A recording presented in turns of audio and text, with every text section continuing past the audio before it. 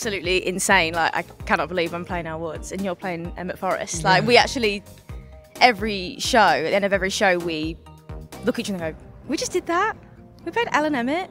What's that about? I mean, I just think Courtney's so amazing, so brilliant. She just knows how to land a joke, and she knows how to just, you know, make the audience fall in love with her straight away. So, yeah, it's been a real pleasure to work with her again. And you're doing an incredible job, of course. So are you. But thank you.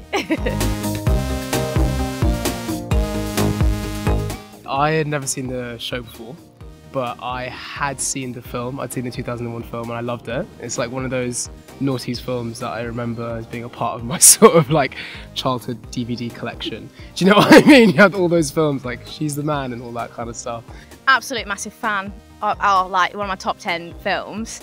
And then I didn't watch the 2009 West End cast, but obviously I've watched the MTV filming and the search for Elle Woods. Oh my god, like, I will always go on about this because I just love it. But I got you into it, didn't I? Yeah. Me and Billy, who's in the cast, we were like, watch this, it's just iconic. When the artistic director asked me if I'd be interested in directing the show, I hadn't ever heard it before, and I was a bit like, oh, I don't know if it's going to be my thing, like I'm not sure I like, you know, big movie adaptation things into musicals, not sure about them. And then I was just totally blown away by the incredible music, the incredible lyrics, and the the book. It's just all brilliant. So yeah, I think it's just really witty and really well written.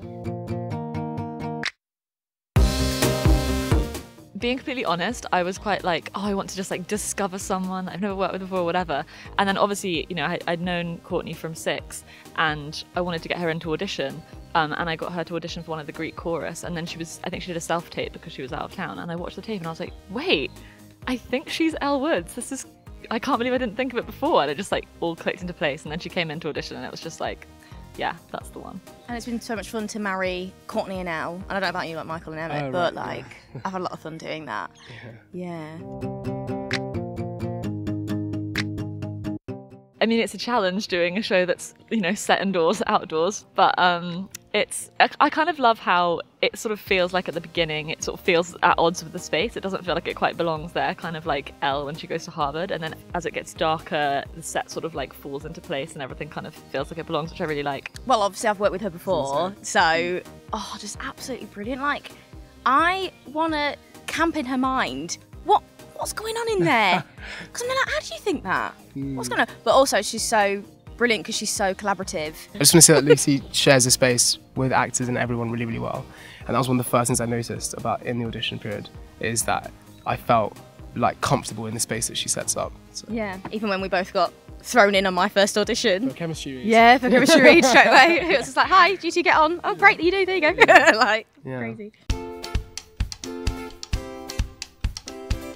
Yeah, I mean, the main kind of things that we've done are like update it and bring it into 2022. So it's set in the present day, and you know, the sorority are kind of like a take on kind of TikTok influencers. It's a whole holistic experience, so you're going to feel involved. Yeah. Massively, massively involved. Absolutely. Oh my gosh, I think they can expect to have a really fun, silly time watching a quite unhinged show.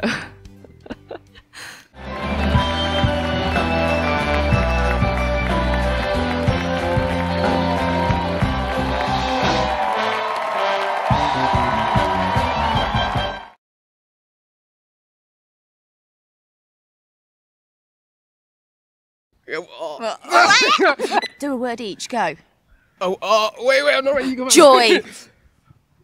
Fun. Oh, that was my second one.